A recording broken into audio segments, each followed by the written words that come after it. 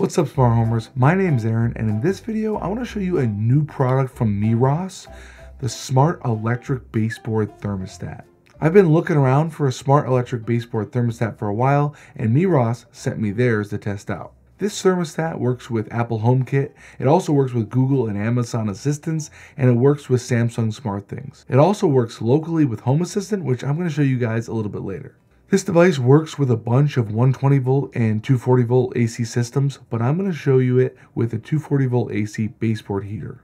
Out of the box, you get a manual, some wiring stickers, your Apple HomeKit setup code, and the thermostat itself. There are also some wire nuts and some screws in the bottom of the box. You can see the back of the thermostat has 3 wires, line, neutral, and load. These are typically the 3 wires you'd see in the box in the wall if you remove your baseboard's thermostat. On the side, you get the HomeKit pairing code again, but I think it's probably better to remove that once it's installed.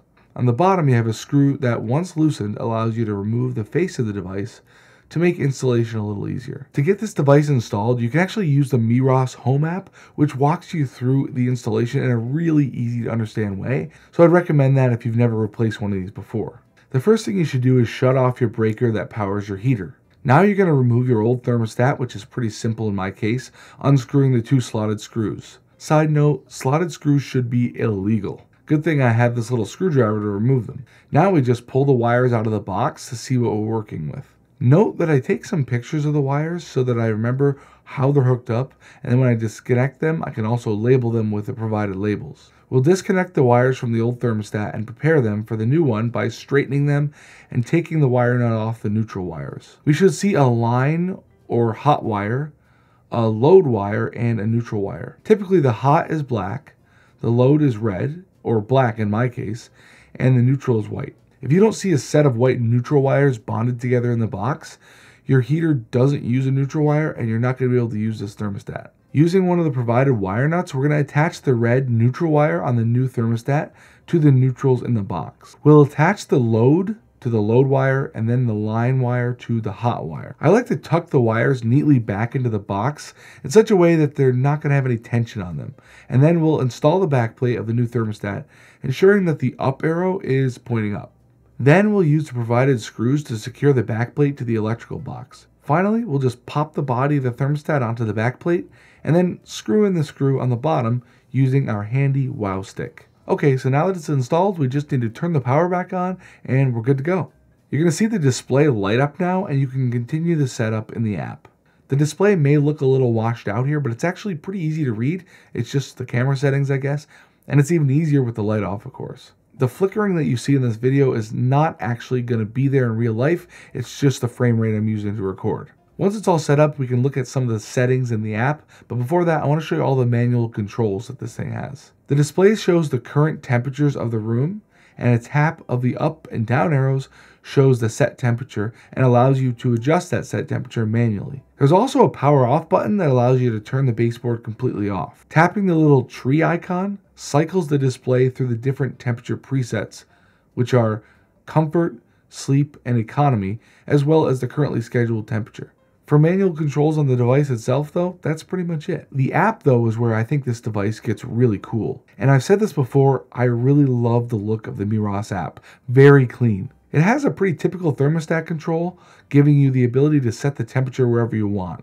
It shows temperature and humidity measurements in the middle of the screen, and down near the bottom you get the ability to change the mode from manual to auto. In manual, the temperature stays where it's manually set, and in auto, it follows a set schedule. In manual mode, you also have the ability to turn on the different presets, which can be configured in the settings. In the settings menu, you have a ton of different options. One of the first being a child lock. When you turn on child lock, any attempt to change the temperature at the thermostat is going to result in a CL being displayed on the screen. As a dad with 4 kids, I really love this feature, and I noticed that their air purifier, which I have and may review later, also has a child lock feature. Very cool. Let me know if you guys want to see a review of that air purifier as well. The next option is brightness, where you can set the operation and standby screen brightnesses. After that, we have the 3 presets, which I showed earlier.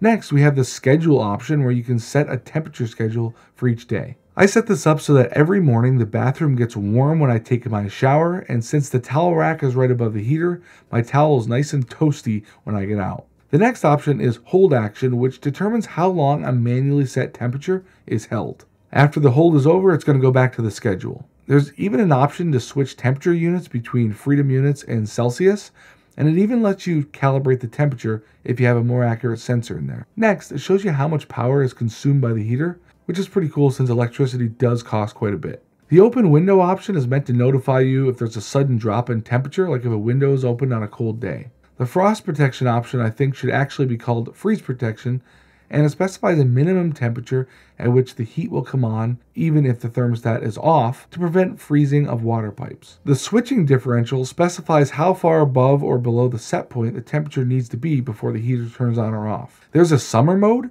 which turns off open window detection and frost protection for the summer months. And lastly, there's an automation tab. I'm not going to get into automations with their app because, as you know, I do all my automations in Home Assistant. Speaking of Home Assistant, I want to show you 2 ways to integrate this device with Home Assistant. The first is going to be using the HomeKit controller integration. This is a built-in integration, so when you open devices and services, you should see that it's automatically discovered. When you add it to Home Assistant, you may need the HomeKit pairing code. Once added, you'll see that you get a climate or a thermostat entity, current temperature and humidity sensors, and even the ability to change the temperature display units. I really love that the current temperature and humidity are coming through in Home Assistant because now I don't need a separate temperature and humidity sensor to control my bathroom exhaust fan.